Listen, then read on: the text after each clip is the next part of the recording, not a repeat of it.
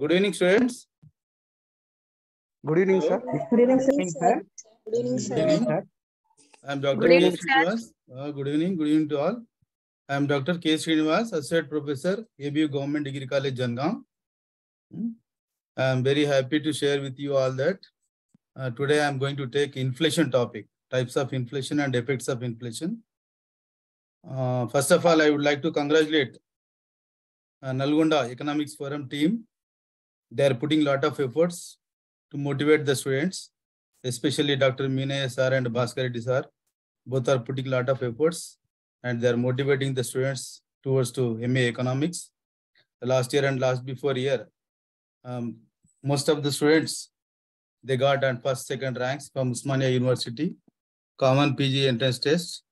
Almost all majority of the students are getting ranks in MA Economics. Really, I will appreciate you all for joining in this group. Okay, now? Okay, thank you, sir. Okay. Real ga kuda Meena garu plus Bhaskar Reddy sir both are putting lot of efforts. Nalgonda Economics Forum state lo manaku దాదాపుగా చాలా మంది విద్యార్థులను main గా government degree కాలేజీలో చదువుతున్నటువంటి విద్యార్థులను encourage చేస్తున్నారు. మళ్ళీ ఎంఏ ఎకనామిక్స్ లో జాయిన్ కావడానికి చాలా ప్రోత్సాహం వాళ్ళు అందిస్తున్నట్టుగా చెప్పుకోవచ్చు. ఓకే, మళ్ళీ నాకు కూడా ఈ అవకాశం ఇచ్చినందుకు thank you all the team members for giving me opportunity. Okay, today we are going to discuss about inflation topic. Inflation. It is one of the major topics in macroeconomics. I think it is 5th unit in macro. Trade cycles and inflation. These are the two topics in this chapter. First, I am going to explain about the inflation. ద్రవ్యోల్బణం అంట. రెండు medium ఉన్నారు, both medium ఉన్నారు కదా? Yes, sir. Both media, sir. ఏమున్నా కూడా you can share with me if any doubts. ఓకేనా? తర్వాత లాస్ట్ లో will discuss about the total topic again. Okay, వినండి. మొత్తం ఏం డౌట్స్ ఉన్నా కూడా మనం క్లియర్ గా ఇన్ఫ్లేషన్ మీద డిస్కస్ చేద్దాం. రీసెంట్ గా ఉన్నటువంటి ఆర్థిక వ్యవస్థలో ప్రపంచంలో వస్తున్నటువంటి మార్పులను కూడా we will discuss in this topic. Okay, inflation అంటే ద్రవ్యోల్బణం అని అంటాం. అంటే ఈరోజు ప్రపంచంలోని అనేక దేశాలు సాధారణంగా నిరుద్యోగము, అధిక జనాభా, మాల్ న్యూట్రిషన్ ఇట్లాంటి అనేకమైన సమస్యలతో పాటు almost all the countries they are facing inflation also. It is a common problem in the world. So ఏంటంటే సెకండ్ వరల్డ్ వార్ తర్వాత ద ఇన్ఫ్లేషన్ అనేది యూనివర్సల్ ప్రాబ్లంగా మారిపోయింది. After the second world war inflation has become a universal problem in the world.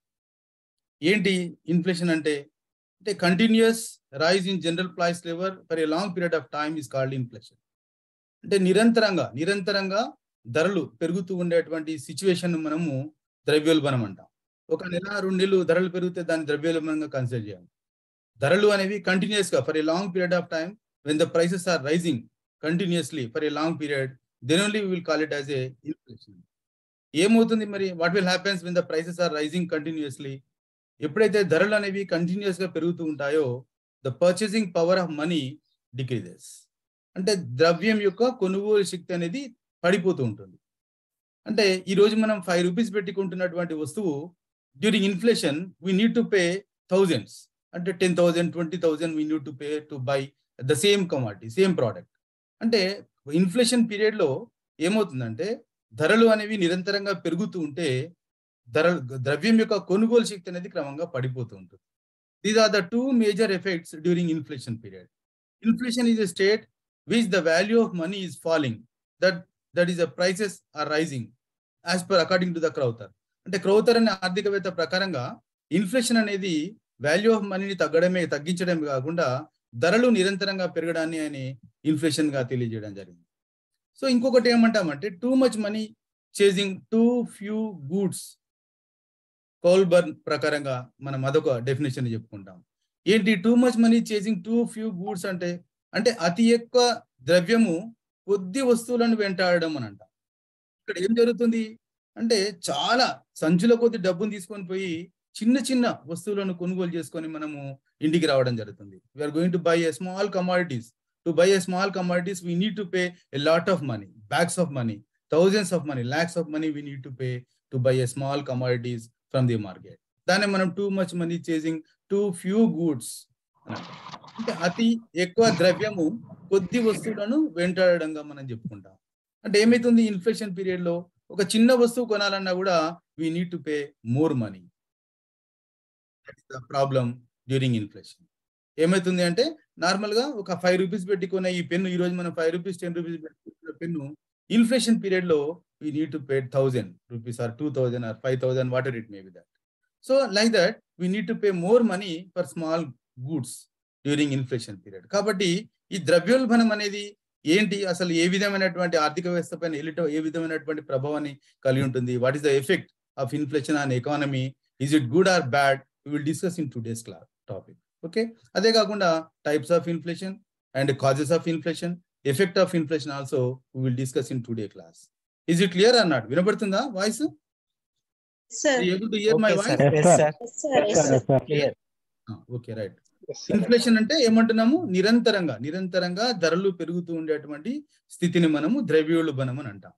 A continuous rise in general price level over a long period of time is known as a inflation. అంటే continuous గా ధరలు పెరుగుతున్నటువంటి situation. ఇప్పుడు మనం అనేకమైనటువంటి దేశాల్లో ఈరోజు చూస్తున్నాం ఇన్ఫ్లేషన్ అనేది ఎదురయ్యి కొన్ని దేశాల్లో ప్రభుత్వాలే మారిపోతా ఉన్నాయి, కొన్ని దేశాల్లో ప్రజలు తిరుగుబాటు జరుగుతూ ఉంది. సో విల్ డిస్కస్ ఎట్లా శ్రీలంకలో ఏం జరిగింది, ఈ యూకేలో ఏం జరిగింది, ప్రపంచంలో ఏ దేశాల్లో అత్యధిక ద్రవ్యోల్బణం ఉందనేది we will discuss continuously in topic we will discuss. Okay, వాస్తవంగా ఈ ద్రవ్యోల్బణం అనేది there are 4 types of inflation based on the percentage rise in the price level. Inflation had been classified into 4 types on the basis of rate of increasing in the price level. మనం ఇంతకుముందే చెప్పుకున్నాం ఏమని, ద్రవ్యోల్బణం అంటే inflation means it is a continuous rise in the price level. So when the prices are rising based on the prices increasing level, we can classify the types of inflation in 4 types. Okay, adi number 1 creeping inflation, number 2 walking inflation, number 3 running inflation, number 4 hyper or galloping inflation.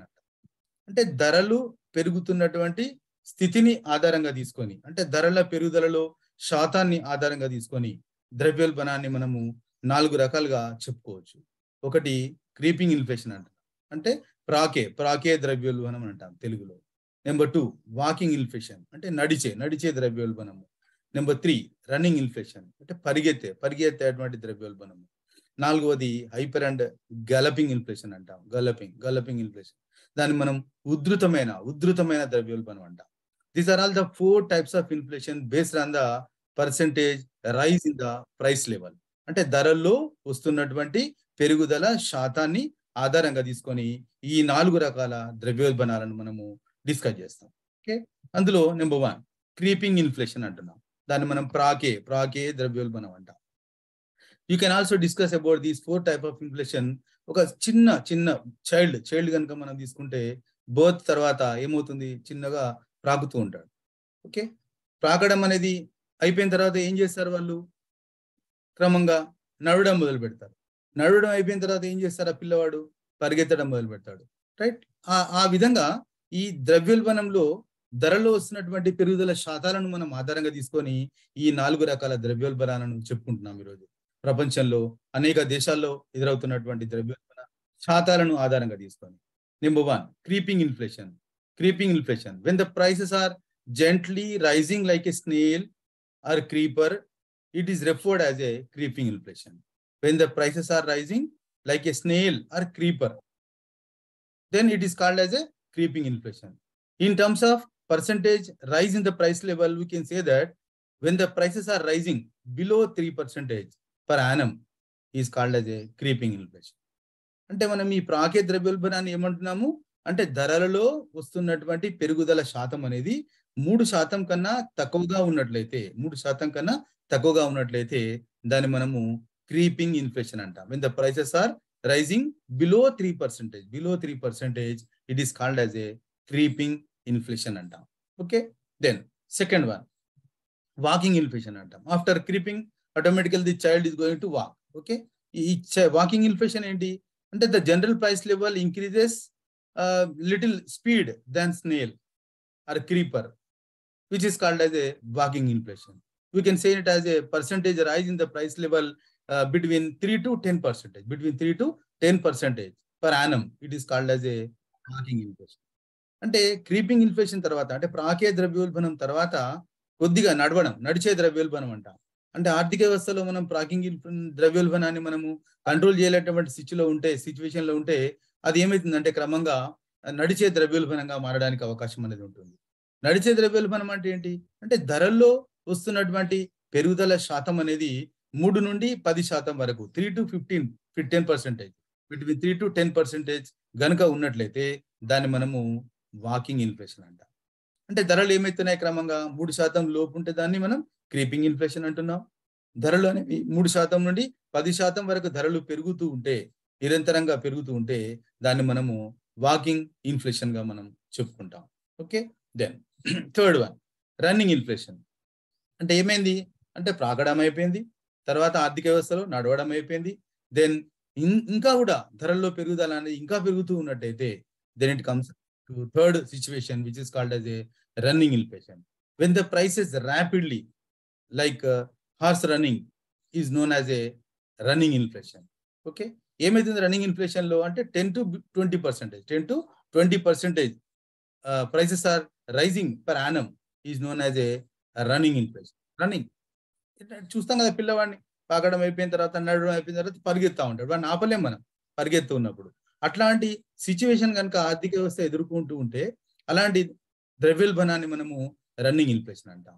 So the running inflation is the third one which we are discussing according to the rise in the price levels. So when the prices are rising above the 10%, below the 20%, it means that the between 10 to 20% is known as a running inflation.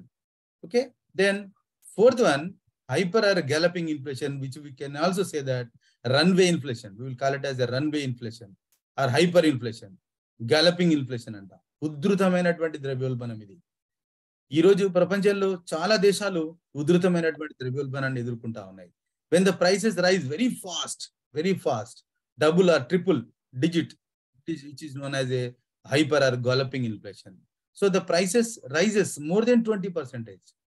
ఎప్పుడైతే ధరలు అనేవి 20% కన్నా ఎక్కువగా పెరుగుతూ ఉంటాయో నిరంతరంగా వాటిని మనము హైపర్ ఆర్ గాలపింగ్ ఇన్ఫ్లేషన్ అంటాం. Consumer price index, wholesale price index వీటన్నిటిని ఆధారంగా తీసుకొని ధరల్లో వస్తున్నటువంటి పెరుగుదల శాతాన్ని ప్రతి ఆర్థిక వ్యవస్థ కూడా మెజర్ చేస్తుంది based on the consumer price index and wholesale price index. ఇవన్నీ చూసినప్పుడు ఈ 4 రకాలైనటువంటి ద్రవ్యోల్బణాలు ప్రపంచంలో అనేక దేశాలు ఈ రోజు ఎదుర్కొంటా ఉంది. So that we will call it as a universal problem in the world. ఇంతకుముందు ఏంటంటే పేదరికం అనేది యూనివర్సల్ ప్రాబ్లమ్ గా ఉండేది, అదేవిధంగా అన్ఎంప్లాయ్మెంట్ అనేది యూనివర్సల్ ప్రాబ్లమ్ గా ఉండేది, mall nutrition is also a universal problem in the world. Now after second world war the inflation became a universal problem in the world. Now almost all majority of the third world countries now they are facing inflation. Even developed countries also now they are facing inflation due to several causes, which we cannot say that why they are facing inflation. We cannot say one cause. Okay, you will discuss what are the causes for inflation also we'll discuss. Okay, so these are the 4 types of inflations: creeping inflation, walking inflation, running inflation, then galloping inflation. Okay, we can also observe about these 4 type of inflations on the basis of a table. You can observe this table.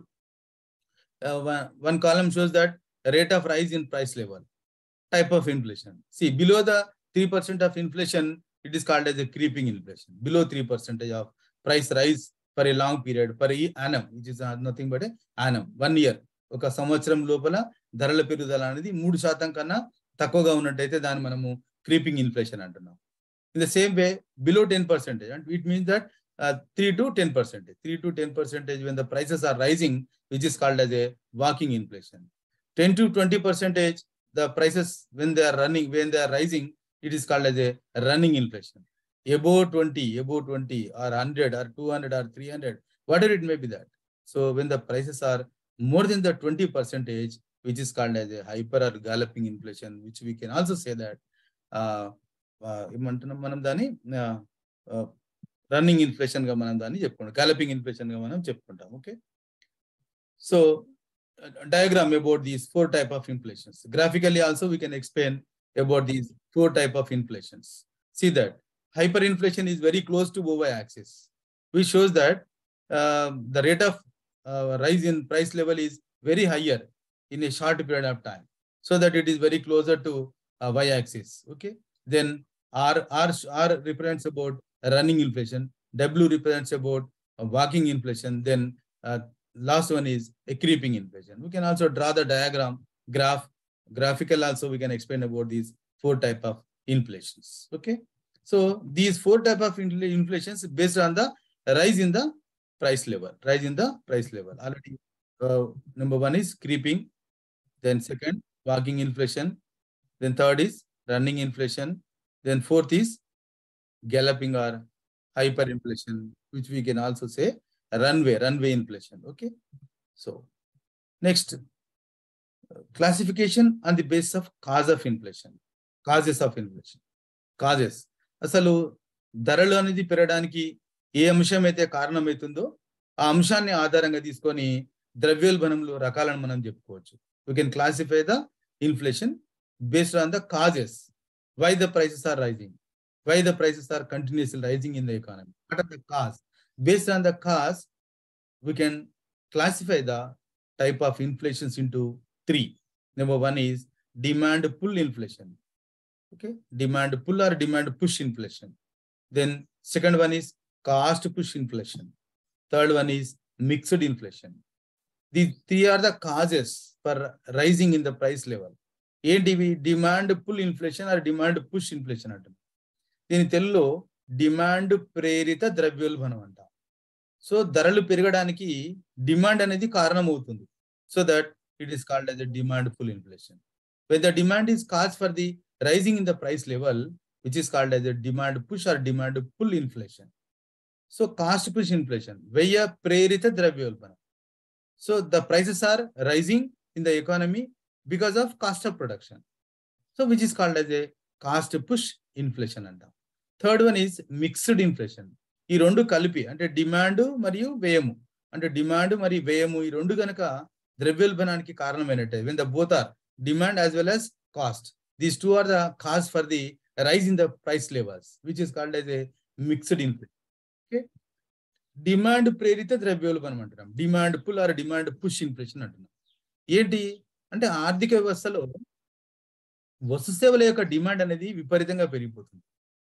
When the demand for commodities and services are increasing gradually, then the prices rises. అంటే demand పెరిగినంత మాత్రాన ధరలు పెరుగుతాయా అంటే అట్లా కాదు. ఇక్కడ demand పెరుగుతుంది. ఎందుకు పెరుగుతుంది demand? Due to increasing in the population. When the population is rising, the demand for commodities increases. So మరి ఏమైంది ఇక్కడ అంటే డిమాండ్కు అనుగుణంగా సప్లైని మనం పెంచలేకపోవడం వల్ల కానీ, లేకపోతే విపరీతంగా పెరుగుతున్నటువంటి జనాభా వల్ల కానీ, లేకపోతే విపరీతంగా పెరుగుతున్నటువంటి వస్తు సేవల యొక్క డిమాండ్ వల్ల కానీ ధరలను మనం నియంత్రించలేకపోతే ఆ ధరలు అనేవి కంటిన్యూస్ గా పెరుగుతూ ఉంటాయి. When the prices are continuously rising due to increasing in the demand for that particular products or whatever it may be that, okay? When the demand increases, when the entrepreneurs or producers are not able to supply the goods according to the demand, then the prices automatically rises. Supply ఏమైపోయింది? Scarcity అయిపోయింది. కానీ వస్తు సేవల యొక్క demand అనేది బాగా పెరుగుతుంది ఆర్థిక వ్యవస్థలో. మరి డిమాండ్ అనేది పెరుగుతూ ఉంటే supply లేకపోయినట్టయితే consumers themselves they increase the prices. ఎందుకంటే స్కేర్సిటీ వచ్చేసింది ఆర్థిక వ్యవస్థలో. కాబట్టి వాళ్ళు ఏం చేస్తారు? వినియోగదారులు వాళ్ళంతలో వాళ్ళే పోటీపడి they increase the prices. Even though the producers also increase the prices. అంటే డిమాండ్ కొరత ఏర్పడడం వల్ల ధరలు అనేవి పెరిగినట్లయితే దాన్ని మనం డిమాండ్ ప్రేరిత ద్రవ్యోల్బణం అంటాం. So demand is the cause for increasing in the price level in the economy. When the entrepreneurs or producers are not able to supply the goods according to the increasing in demand. So the demand is rising due to increasing in the population. Demand is rising due to change in the habits of the population. Okay, like that. When the demand for that commodity increases in the economy, the government is not able to supply the goods according to the demand, then the prices automatically rises. ఇక్కడ ఏంటి మనకు ముఖ్యమైనటువంటి అంశము అంటే ఆర్థిక వ్యవస్థలో వస్తు సేవల యొక్క ధరలు అనేవి పెరగడానికి ప్రధానమైనటువంటి కారణం ఏంటంటే వస్తు సేవల యొక్క డిమాండ్ అనేది పెరగడము. So when the demand increases, the government is not able to produce the commodities, are not able to supply the goods according to the demand, then the prices rises. దాన్ని మనం డిమాండ్ పుల్ ఇన్ఫ్లేషన్ అంటున్నాం. Demand ప్రేరేపిస్తుంది దేన్ని అంటే ద్రవ్యోల్బణాన్ని. So దాన్ని మనం demand ప్రేరిత ద్రవ్యోల్బణంగా చెప్పుకుంటాం. Shortage of demand, shortage of supply. So aggregate demand is more than the aggregate supply, so that the prices rises, which is called as the demand push inflation. Then second antunam enti second one, cost push inflation. వ్యయ ప్రేరిత ద్రవ్యోల్బణం. వ్యయము ఏంటి ఇక్కడ? వ్యయము అంటే ఉత్పత్తి వ్యయం అనేది ధరలు పెరగడానికి కారణమవుతూ ఉంటుంది. దాన్ని మనము వ్యయ ప్రేరిత ద్రవ్యోల్బణం అంటాం. Cost is the cause for increasing in the price level, which is called as a cost push are cost pull inflation. ఏమైతుంది? ఆర్థిక వ్యవస్థలో ధరలు విపరీతంగా పెరుగుతూ ఉన్నాయి. ధరలు విపరీతంగా పెరుగుతూ ఉంటే పనిచేసేటువంటి ఎంప్లాయీస్ కానీ, పనిచేసేటువంటి వేతన కూలీలు కానీ, వీళ్ళందరూ కూడా వాళ్ళ యొక్క జీవన వ్యయం, లివింగ్ కాస్ట్ కూడా పెరిగిపోతూ ఉంటుంది. So they demand for more wages. అట్లా శ్రామికులంతా కూడా యూనియన్స్ గా ఏర్పడి, సంఘాలుగా ఏర్పడి, they demand for more wages. They go for strikes, they go for lockdown, they go for bandh, like that. So ఇక్కడ ఏమైపోతుందంటే శ్రామిక సంఘాలు వాళ్ళ యొక్క వేతనాలను, అంటే పెరుగుతున్న ధరలకు అనుగుణంగా వేతనాలను పెంచుకోవడానికి ఆ శ్రామిక సంఘాలు సంఘటితంగా పోరాటం చేయడం వల్ల ఏమైతుందంటే శ్రామికుల వేతనాలు పెంచాల్సి వస్తుంది. సో ఆ విధంగా ఉత్పత్తి వ్యయం అనేది పెరుగుతుంది, వేతనాలు పెరుగుతాయి. వేతనాలకు అనుగుణంగా ఉత్పత్తి వ్యయం కూడా, అంటే ముడి పదార్థ రా మెటీరియల్ యొక్క కాస్ట్ పెరగవచ్చు, శ్రామికుల వేజెస్ పెరుగుతాయి. ఈ విధంగా every cost of production also increases. మరి కాస్ట్ ఆఫ్ ప్రొడక్షన్ ఇంక్రీజ్ అయినప్పుడు ఏం చేయాలి? ఆటోమేటిక్ గా the entrepreneurs are producers are going to raise the prices, increase the prices. అంటే ఉత్పత్తి వ్యయంలో వచ్చినటువంటి పెరుగుదల వల్ల ధరలు పెరుగుతూ ఉన్నట్టయితే దాన్ని మనము కాస్ట్ పుష్ ఇన్ఫ్లేషన్ అంటాం. ముఖ్యంగా వేతనం అనేది పెరగడానికి శ్రామిక సంఘాలు అనేవి బలంగా ఉన్నాయనుకోండి, తప్పనిసరిగా వేతనాలు పెంచాల్సిన పరిస్థితి అనేది ఏర్పడుతుంది. Otherwise they can't produce the inflation period. So శ్రామిక సంఘాలు, unions of labour unions are very strong. When they are very strong, they demand for more wages according to the inflation. So when they are increasing the wages of the labor, the cost of production increases. మరి cost of production అనేది పెరిగిన తర్వాత ధరలు కూడా automatic గా పెరగాల్సినటువంటి అవసరం అనేది ఏర్పడుతుంది. ఆ విధంగా ఉత్పత్తి వ్యయంలో వచ్చేటువంటి పెరుగుదల అనేది ధరల పెరుగుదలకు కారణమైనట్టయితే that is called as a cost push inflation. The cost of production is the cause for increasing in the price level in the economy. So which is called as a cost push or cost pull inflation. Okay, mixed inflation అంటున్నాం. మిశ్రమ ద్రవ్యోల్బణం ఏంటి ఇక్కడ అంటే demand, దాంతో పాటుగా ఉత్పత్తి వ్యయము, ఈ రెండు కూడా ధరల పెరుగుదలకు కారణమైనట్టయితే, ఈ రెండు కూడా కలిసి ధరల పెరుగుదలకు కారణమైనట్టయితే we will call it as a mixed inflation. The mixed inflation is nothing but the demand pull inflation and cost pull inflation. Both will cause for the increasing in the price level in economy. Okay, ఏమవుతుంది ఇక్కడ? Demand అంటే జనాభా పెరిగింది, there is the increasing in the population in the economy. Due to increasing in the population, the demand for commodity increases, then the prices are increasing, then the cost of production also increases simultaneously. Demand for commodity as well as the cost of production also increases simultaneously. When both are increasing at a time, the same time, which is called as a mixed inflation. దాన్ని మనము మిశ్రమ ద్రవ్యోల్బణంగా మనం చెప్పుకుంటాం. Okay, ఇవి ఈ మూడు కూడా causes of inflations గా మనం చెప్పుకోవచ్చు. ఓకే, ఈ మూడు కారణాల వల్ల ఇవి ధరలో పెరుగుదల అనేది కంటిన్యూస్ గా జరుగుతున్నట్టుగా మనం చెప్పుకుంటాం. ఇవే కాకుండా అనేకమైనటువంటి ఇన్ఫ్లేషన్ లో రకాలు మనం స్టాగ్ఫ్లేషన్ అని కానీ, లేకపోతే ఓపెన్ ఇన్ఫ్లేషన్ అని, అదేవిధంగా సప్రెస్డ్ ఇన్ఫ్లేషన్ అని కూడా అంటాం. సప్రెస్డ్ ఇన్ఫ్లేషన్ అంటే అనగదొక్కినటువంటి ద్రవ్యోల్బణం అంటాం. ఏమైతుందంటే గవర్నమెంట్ సొసైటీలో పీపుల్ ఎవరైతే బిలో పవర్టీ లైన్ ఉంటారో వాళ్ళందరికీ నిత్యవసరమైనటువంటి వస్తువులు అందించడానికి గవర్నమెంట్ ఏం చేస్తుందంటే కొన్ని వస్తువుల పైన రేషన్స్ కానీ, కొన్ని వస్తువుల పైన కంట్రోల్స్ కానీ పెడుతూ ఉంటుంది. ఆ విధంగా కంట్రోల్స్, రేషన్స్ పెట్టినప్పుడు గవర్నమెంట్ యొక్క నియమాలు, నిబంధనలకు అనుగుణంగా కొన్ని వస్తువుల యొక్క ధరలు పెంచకుండా గవర్నమెంట్ వాటిని సప్రెస్ చేస్తూ ఉంటుంది. ఒకవైపు గవర్నమెంట్ సప్రెస్ చేస్తూ ఉంటే ఇంకొక వైపు అవి ధరలు విపరీతంగా పెరుగుతూ ఉంటాయి. మనకి ఇక్కడ నార్మల్ గా మనం అబ్జర్వ్ చేస్తూ ఉంటాం. ఈ పబ్లిక్ డిస్ట్రిబ్యూషన్ సిస్టమ్ లో గవర్నమెంట్ ఇక్కడ ₹1 కిలో బియ్యం కానీ, కిరోసిన్ కానీ, గోధుమలు కానీ, ఇట్లాంటివి చక్కెర కానీ, ఇట్లాంటివి పబ్లిక్ డిస్ట్రిబ్యూషన్ సిస్టమ్ లో గవర్నమెంట్ అనేది at lower prices it is supplying to the below poverty line people. Okay, ఎవరైతే పేదరికంలో ఉన్నారో, పావర్టీలో ఉన్నారో వాళ్ళకి అందించడానికి గవర్నమెంట్ వాటిపైన ఎప్పుడు సప్లై చేస్తూ ఉంటుంది. కిరోసిన్ మనం చూస్తూ ఉంటాం నారాయణ గారు. రేషన్ షాప్ లోకి పోతే అది ₹2 ₹3 లీటర్ ఉంటే బయటకు వస్తారు కదా ₹30 లీటర్. అట్లా అట్లా గవర్నమెంట్ కొన్ని వస్తువుల పైన అనేకమైనటువంటి కండిషన్స్ అది గవర్నమెంట్ అనేది చేస్తూ వాటి యొక్క ధరలు పెరగకుండా సప్లై చేస్తూ ఉన్నప్పుడు ఇంకొక వైపు వాటి ధరలు అనేవి కంటిన్యూస్ గా పెరుగుతూ ఉంటాయి. వాటి మనం సప్రెస్డ్ ఇన్ఫ్లేషన్ అంటాం.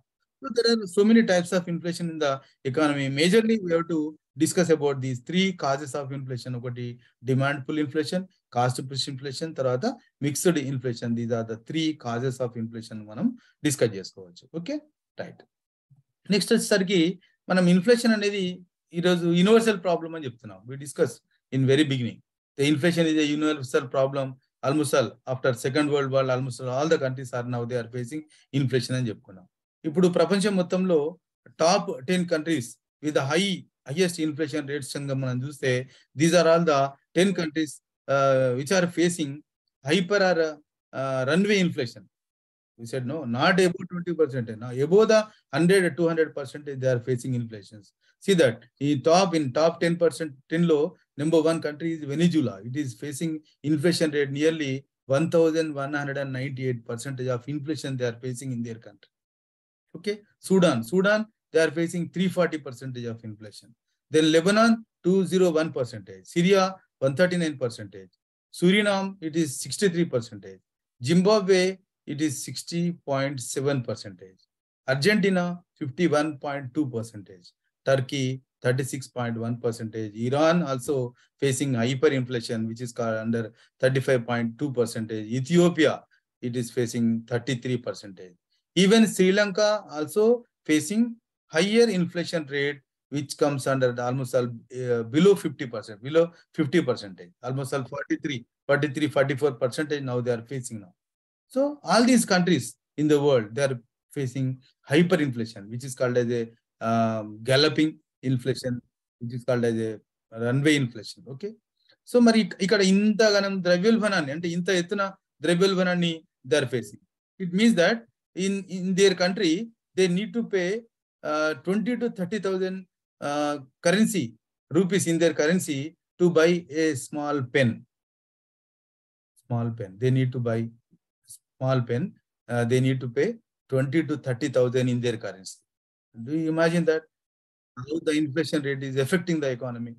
Now we are buying pen only with 10 rupees or 15 rupees. But whereas in the hyperinflation countries, they need to pay 20,000, 30,000, 50,000 to buy a small pen. So that is the problem during inflation all these countries are facing now. So అదే విధంగా ఈ ఇన్ని కంట్రీస్లలో ఈ Zimbabwe is facing hyper inflation 60%. Before 10 to 15 years back, their inflation rate is more than 200-300%. So now they are controlling the inflation rate by adopting several measures to reduce the inflation rate. Okay, then the lowest inflation rate which countries are facing, you can see that I have given 8 countries example which are facing lowest inflation rate. It is below the 2%. Maldives inflation rate is only 0.2%. Chad is only 0.5%. Japan is 0.6%. Bahrain is only 0.7%. Fiji country is 0.8%. Bolivia 0.9%. Saudi Arabia 1.1%. Rwanda only 2%. Okay, some countries are facing below 2%. Some countries are facing above hundreds of percentage.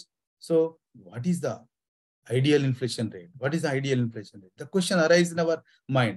అసలు ideal inflation rate ఏంటి, మరి ఎంత ఉంటే బాగుంటది inflation rate ఎకానమీలో? So the ideal inflation rate is 2 to 3%. When the countries are facing below 2%, 0.502%, it means that their economy may not grow faster. So for faster grow economy, we need inflation. So when the inflation rises, per capita income increases, production increases. Ideal inflation rate is 2 to 3%, 3 to 4% also okay in developing economies, because the economy has to develop. But economy develop kavalante, they need more per capita income, more national income, right? Production should increase, employment should increase. ఇవన్నీ కూడా పెరగాలి ఆర్థిక వ్యవస్థలో అంటే తప్పనిసరిగా ఎంతో కొంత ద్రవ్యోల్బణం అనేది ఆ దేశంలో ఉండాల్సినటువంటి అవసరం అనేది ఏర్పడుతుంది.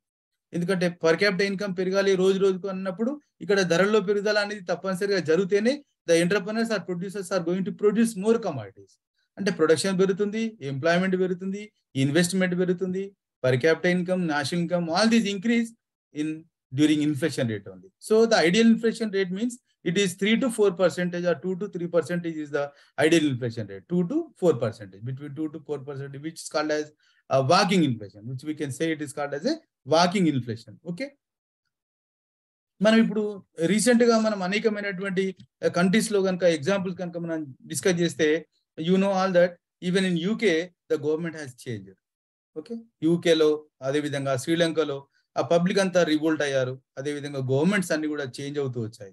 So because of only inflation public are revolting and they are dismissing the governments are changing due to hyper inflation in there countries.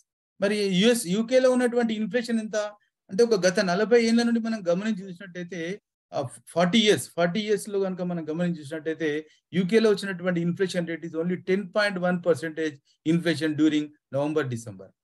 10.1, 10.2%, 10 to 11% inflation rate, the people are not able to bear such type of inflation. The inflation became uncertainty in the economy, so that the people revolt అనేది మొదలైపోయింది, government అనేది change అయిపోయింది. Now the UK inflation rate became now it is only 8.8%. Now it became 8.8% UK లో. ఇప్పుడు శ్రీలంకలో కూడా చూసాము, last year government అంతా పడిపోయింది, గవర్నమెంట్ చేంజ్ అయిపోయింది శ్రీలంకలో, పబ్లిక్ అంతా రివోల్ట్ అయిపోయారు, అక్కడ కూడా గవర్నమెంట్ చేంజ్ అయిపోయి మొత్తం ఇన్ఫ్లేషన్ వచ్చేసి అక్కడ కూడా వాళ్ళు గవర్నమెంట్ అంతా అనేకమైనటువంటి సమస్యలు ఎదుర్కొన్నటువంటి సందర్భాలు ఉన్నాయి. ఎంత ఉండే మరి అప్పుడు శ్రీలంకలో inflation it is almost 50 to 52%, 50 నుండి 52% వచ్చేసింది ఇన్ఫ్లేషన్ అక్కడ కూడా.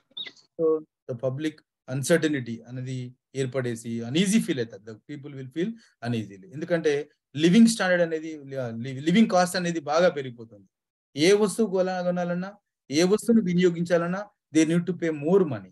సో దట్ అక్కడ కూడా గవర్నమెంట్ పైన తిరుగుబాటు జరిగింది, గవర్నమెంట్ చేంజ్ అవ్వకుండా వచ్చేసి now the inflation came to 44% now. అంటే 52% ఉన్నటువంటి ద్రవ్యోల్బణాన్ని ఇప్పుడు కొత్తగా వచ్చినటువంటి government it reduce to 40 to 44%. So ఆ విధంగా ఈవెన్ యుఎస్ లో కూడా ఎప్పుడు మనం వింటూ ఉంటాం, యుఎస్ఏలో కూడా ఇన్ఫ్లేషన్ ఉంది అని. So what is the inflation? అక్కడ వాళ్ళకి నార్మల్ గా లాంగ్ పీరియడ్ ఇన్ఫ్లేషన్ మనం ఎప్పుడు గమనించి చూసినా కూడా it is only 3.27% is a long term average inflation in USA. 3.27% long term average inflation rate which the US people face, US government is facing such type of inflation. But during last year and last before year, the prices in USA also continuously enhanced, increased. It almost all they reached to 8% of inflation, 8% of inflation. So that the government will become an uncertainty due to hyperinflation in their countries. It is only running inflation. It is not hyperinflation. It is a running inflation. Even though the people are not supporting the government when the prices are rising above 8%. Okay. ఎందుకంటే వాళ్ళు long period లో average the maintain only 3.27%. కానీ అది 8 to 9% పోతూ ఉంటే public లో revolt అనేది normal గా జరుగుతూనే ఉంటుంది. Even Pakistan neighbour country, it is our neighbour country, even Pakistan also they are facing hyper inflation. Okay, ఆ విధంగా ఇన్ఫ్లేషన్ అనేది ప్రపంచంలో not only these 10 countries or 15 countries, almost all the developed as well as developing economies are facing inflation. Okay, then what is the effects of inflation on different societies, different group of society? అసలు inflation యొక్క ప్రభావం ఏంటి, ఎవరిపైన ఏ విధమైనటువంటి ప్రభావం ఉంటుంది inflation అనేది? Okay, first of all మనము క్రెడిటార్స్ అండ్ డెబిటార్స్, రుణదాతలు రుణగ్రహీతల గురించి మనం గమనించినట్టయితే ఇక్కడ ఎవరికి ప్రతికూలము ఎవరికి అనుకూలము, who are gaining who are losing అనేది ఇక్కడ మనం డిస్కస్ చేద్దాం అంతే. క్రెడిటార్స్ అండ్ డెబిటార్స్ అంటున్నాం. During inflation creditors loose, debtors gain the benefit. Creditors ఎట్లా లూజ్ అవుతారు అంటే రుణం ఇచ్చిన వాడు is going to lose the benefit, రుణం తీసుకున్నవాడు is gaining the benefit. Debtors are gaining the benefit during inflation period. ఎందుకంటే today they are getting 1 lakh rupee as a debit. After 3-4 years, they are paying same money. Today's the 1 lakh rupee value is different. After 3 to 4 years, the 1 lakh rupee value may be varies. ఈ రోజు 1,00,000 రూపాయలకు ఉన్న విలువ ఒక 3 సంవత్సరాల తర్వాత inflation period లో ఆ 1,00,000 రూపాయలకు ఆ విలువ అనేది ఉండదు. The purchasing power of that money decreases. అర్థమవుతుంది, ధరలు విపరీతంగా పెరుగుతున్నాయి. ఏం చేసినాడు ఇప్పుడు వీడు? డెబిటర్ ఒక 1,00,000 రూపాయలు తెచ్చుకొని ఒక ఇల్లు కొనుక్కున్నాడు. ఒక 4 ఏళ్ల తర్వాత ధరలు విపరీతంగా పెరగడం వల్ల వాడు 1,00,000 రూపాయలతో కొన్న ఇల్లు 10 లక్షలు అవుతుంది. సో క్రెడిటార్కి తీసుకుపోయి 10 లక్షలు లేడు కదా, simply is going to give 1 lakh rupee for it. So during a inflation period the creditors are losers, debtors are beneficiaries. Okay, then second, producers and workers. Producers and workers. During inflation period, producers will gain because they get higher prices for their product. Workers, they get same salary, the same salary. When the prices are rising, immediately the entrepreneurs may not increase the prices for the workers, wages for the workers. ధరలు అనేవి పెరుగుతున్నప్పుడు ఉత్పత్తిదారుడు తాను ఉత్పత్తి చేసిన వస్తువులను పెరిగిన ధరలకు మార్కెట్లో అమ్ముకుంటాడు, అంతే. కాబట్టి వాళ్ళు లాభం పొందుతాడు. మరి ఎవరైతే ఆ వస్తువులను తయారు చేసినారో, వర్కర్స్ ఎవరైతే ఉన్నారో, వాళ్ళ వేతనాలు ధరలకు అనుగుణంగా వాడు పెంచడం అనేది జరగదు. So that the producers are gainers and workers are losers. అంటే ప్రొడ్యూసర్స్ కు ద్రవ్యోల్బణం అనేది అనుకూలంగా ఉంటుంది, అదేవిధంగా వేతన జీవులకు, శ్రామికులకు ద్రవ్యోల్బణం అనేది ప్రతికూలమైనటువంటి ప్రభావాన్ని కలుగజేస్తుంది అనేది అక్కడ మనం చెప్పుకోవచ్చు. Then third one, fixed income earners. స్థిర ఆదాయం కలిగినటువంటి వాళ్ళ విషయంలో ద్రవ్యోల్బణం ఎలాంటి ప్రభావాన్ని కలిగి ఉంటుంది? స్థిర ఆదాయం అని అంటేనే ఉన్నాం మనం. స్థిర ఆదాయం అని అన్నప్పుడు వాళ్ళపైన ఆటోమేటిక్గా అది నెగిటివ్ ఇంపాక్టే వాళ్ళపైన కనబడుతుంది, పాజిటివ్ ఇంపాక్ట్ ఏముండదు. వాడికి ఈ రోజు అదే ఆదాయం వస్తుంది, రేపైనా అదే ఆదాయం వస్తుంది, ఎల్లుండైనా ఆదాయం, నెల అయినాక కూడా మనకు వచ్చే ఆదాయం. There is no change in income of these earners. They are getting fixed income even today are after 1 month or after 1 year they get the same income. Even though the prices rise, their income may not change. So that the fixed income earners are going to losers. It is a negative impact on that fixed income earners. Then fourth one, investors అంటారు, పెట్టుబడిదారులు. ఇక్కడ ఏంటి? Bonds ఉంటాయి, shares ఉంటాయి, debentures ఉంటాయి. ఇవన్నీ మనం compare చేసి చూసినప్పుడు బాండ్స్, షేర్స్, డిబెంచర్స్ ఈ మూడిట్లో ఇన్వెస్ట్మెంట్ అనేది వాళ్ళు చేస్తున్నప్పుడు bond holder and share holder, debentures holders కి డిఫరెంట్ ఉంటుంది. ఇక్కడ share holder will get benefit here investors లో. ఈ debenture holder is going to loser, is a negative impact on debenture holders, bond holders. ఎందుకంటే debenture and bond holders are going to get a fixed interest on their investment. ఏంటంటే investors ఎవరైతే ఉంటారో షేర్లు కొంటా ఉంటారు, బాండ్లు కొంటా ఉంటారు, సెక్యూరిటీలు కొంటా ఉంటారు. ఈ షేర్స్ అనేది వాటాలు కొనుగోలు చేసినప్పుడు, కంపెనీలో వాటాలు కొనుగోలు చేసినప్పుడు ధరలు పెరుగుతాయి, లాభాలు పెరుగుతాయి. కాబట్టి వాటాదారుడి యొక్క లాభం కూడా క్రమంగా పెరుగుతూ ఉంటుంది. అదేవిధంగా డిబెంచర్స్ ను కొన్నప్పుడు లేదా వాడు అది రుణపత్రాలు అంటాం, రుణపత్రాలను కొనుగోలు చేసినప్పుడు వాడికి కంపెనీ యొక్క లాభ నష్టాలతో సంబంధం ఉండదు, కేవలం వాడు ఇంట్రెస్ట్ మాత్రమే తీసుకుంటాడు. కాబట్టి డ్యూరింగ్ ఇన్ఫ్లేషన్ పీరియడ్ లో ధరలు బాగా పెరిగి కంపెనీ విపరీతమైన లాభాలు పొందుతున్నప్పుడు వీనికి ముందు కుదుర్చుకున్నటువంటి ఇంట్రెస్ట్ ప్రకారంగా వానికి చెల్లిస్తారు తప్ప they won't give more money to the investors. So the investors mainly debenture holders are going to lose and share holder is going to gain the benefit during inflation period. ఒక traders, speculators and business people. ఇక్కడ traders విషయంలో all these 3 people will gain the benefit. వ్యాపారం నిర్వహించే వాళ్ళు కానీ, లేకపోతే అంచనా వ్యాపారం చేసే వాళ్ళు కానీ, బిజినెస్ పీపుల్ కానీ, all these 3 people will get benefit. It is a positive impact on these 3 people because when the prices are rising they are going to trade the business at higher prices.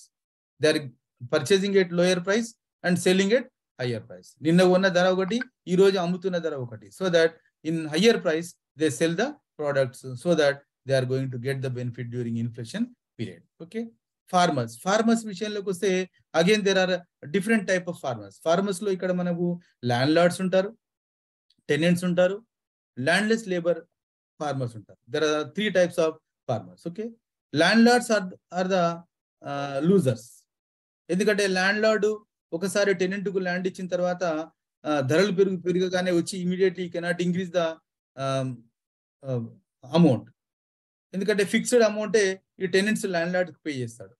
అదేవిధంగా ఎవరైతే cultivators ఉన్నారో, original cultivators ఉన్నారో, tenants ఎవరైతే ఉన్నారో they gain the benefit. ఎట్లా అంటే ఉత్పత్తి చేసినటువంటి ఆ వస్తువులను మార్కెట్లో వాళ్ళు అధిక ధరకు అమ్ముకోగలుగుతారు. So that they gain the benefit. When we comes to landless labour, భూమి లేనటువంటి రైతుల విషయంలోకి వస్తే వాళ్ళు కూడా నష్టపోతా ఉంటారు. భూమి లేని వ్యవసాయ కూలీలు అంట వాళ్ళు కూడా చాలా వరకు ఇమీడియట్ గా ధరలు పెరిగినంత వేగంగా వాళ్ళ వేతనాలు పెరగడం అనేది సాధ్యం కాదు. కాబట్టి ఇక్కడ ఫార్మర్స్ లో tenants are going to the gain the benefits. Okay, positive impact ఉంటుంది వాళ్ళపైన. మిగతా ల్యాండ్ లార్డ్స్ పైన కానీ లేకపోతే ల్యాండ్లెస్ లేబర్ పైన కానీ నెగిటివ్ ఇంపాక్ట్ అనేది మనకు సాధారణంగా కనబడుతుంది. ఓకే, అదర్ ఎఫెక్ట్స్ మనం చూసినట్టయితే ఎఫెక్ట్స్ ఆన్ ప్రొడక్షన్, ఉత్పత్తి పైన ఎలాంటి ప్రభావం ఉంటుంది? ఉత్పత్తి అనేది ఏమైతుంది? ధరలు పెరుగుతుంటే ఉద్యమదారుడు ఎక్కువ వస్తువులను ఉత్పత్తి చేయడానికి ఇష్టపడతారు. When the prices are rising, the entrepreneurs would like to invest more and more. They want to produce more and more. ఎందుకంటే ధరలు పెరుగుతూ ఉన్నాయి కాబట్టి ఎక్కువ ఉత్పత్తి చేయాలి, ఎక్కువ లాభాలు గెయిన్ చేయాలనేది వాళ్ళ యొక్క ఆలోచన. So that the production increases when the prices are rising. So during inflation, the production increases automatically. Okay, then effects on income and employment. Here we can say that during inflation period, the incomes increases automatically. Adhe vidhanga in the same way, employment also increases. Per capita income increases, national income increases, as well as the employment also increase when the prices are rising continuously. ఎందుకంటే మనం ఇంతకుముందు కాజే చెప్పుకున్నాం, demand pull inflation, cost pull inflation, mixed inflations లో మనం చెప్పుకున్నాం. When the prices are rising in the economy, the labor unions they fight for the higher wages. Automatically గా wages పెరుగుతాయి, తలసరి ఆదాయం పెరుగుతుంది. So the income of the labor automatically increases due to increasing in the price levels. మరి ఎప్పుడైతే ధరలు పెరుగుతుంటాయో all the people would like to go for employment. So employment also increase, ఎందుకంటే production increase అవుతుంది, investment increase అవుతుంది. Production, investment రెండు పెరుగుతున్నప్పుడు the employment also increase. So that we can say that the effect on income and employment is positive during inflation time. Effects on business and trade చూసినప్పుడు internal business and external business ఈ రెండు compare చేసుకుని చూడాలి trade లో. International trade and internal trade లో మనకు కొంత impact అనేది డిఫరెంట్ గా ఉంటుంది. ఇంటర్నేషనల్ ట్రేడ్ లో చూసినట్టయితే ఇంపోర్ట్స్ పెరుగుతాయి, ఎక్స్పోర్ట్స్ తగ్గుతాయి. In international trade, the imports increases, exports decreases. It is a negative impact on international trade. But whereas within the country, the business automatically increases because the purchasing power and wages, everything is increasing, so that the demand for internal goods also increase. When we discuss about effects on government పైన ఎలాంటి ప్రభావం ఉంది? Government పైన కూడా positive impact ఉంటుంది. When the prices are rising, when the incomes are rising, automatically the government income also increases in the form of taxes gaani lekapothe sales tax, income tax, anything you can say that. In the form of tax, the government can increase the income. So avanni kuda government ku income increase avutundi. Oka vaipu income increase avutundi. Similarly, the government need to invest more on public welfare. Expenditure also increases. Government expenditure also increases for infrastructural facilities పైన కానీ లేకపోతే welfare activities లో కానీ government expenditure also increases. Income increases as well as expenditure also increases during inflation period. Okay, effects on growth. ఈ growth పైన మనం చూసినట్టయితే ఈ mild inflation is very very important for the economic growth. Mild inflation, which is called as a walking inflation, or creeping inflation, is very good for economic development. But when the prices rises continuously more than the 10% or more than the 20%, there is a negative impact on economic growth. Okay, when it comes to society, there is a unrest.